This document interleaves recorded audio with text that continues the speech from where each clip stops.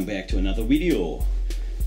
Today I'm going to test the Rockford Fosgate Punch 50M from the Power series. This amp is made in 1996 and is rated 50 watts mono into a 4 ohm load. Today I'm going to perform an output power test dynamically at 0.25 ohms. By the way, I bought some new resistors for output power testing. Each of these resistors have 1 ohm and a continuous rating of 1000 watts. So 4 of them is 4000 watts, and if I connect them all parallel I have a 1/4 ohm. If I connect them in series I have 4 ohm. The resistive load with pure resistors is the hardest condition for an amplifier. First test is 4 ohms mono. This amp is, as I said, just a mono amp. Closer view to the signal we measured, and there is no clipping. We have a maximum voltage of 28.4 volts. On the 4 ohm mono load the amp is doing a little more than 100 watts. The next test on 2 ohms mono. Now we have a peak voltage of 28 volts. This is around 195 watts on 2 ohms.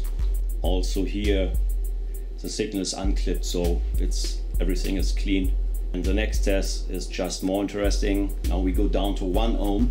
In this case you can see there is just a little bit of clipping in the signal. We don't take this signal. I make another measurement and will reduce the gain a little bit to make sure to get clean output power. And there we have 26 volts and at 1 ohm mono, and the signal looks clean, no clipping. I zoom back, and with this we have mono 1 ohm, 26 volts multiplied by 0.707 is 18.38 volts RMS voltage, and this equals around 337 watts mono 1 ohm. And as you can see we have a maximum voltage of 22.4 volts, and this is an incredible amount of power. Mono half ohm of 501.6 watts, mono half ohm. I know from an article of an Italian audio magazine, there was an article from 1996, and they connected 32 4 ohm 10-inch woofers to one Punch Power 50M. Let's go down to 0.25 ohms. Oh, we see a little bit of clipping. Signal is not clean enough for me. I will reduce the gain a little bit. And now we have a clean signal. I would call this a clean signal. Let's zoom in. Yeah, that's clean enough. I don't see clipping. We just have 12.4432 volts RMS with a 1/4 ohm, and this equals, it's incredible, that's 619.3 watts. Can you imagine what you can power with this amp? A big amount of speakers. 0.25 ohms on a Punch 50M from the Power series. Yeah, I'm pretty impressed.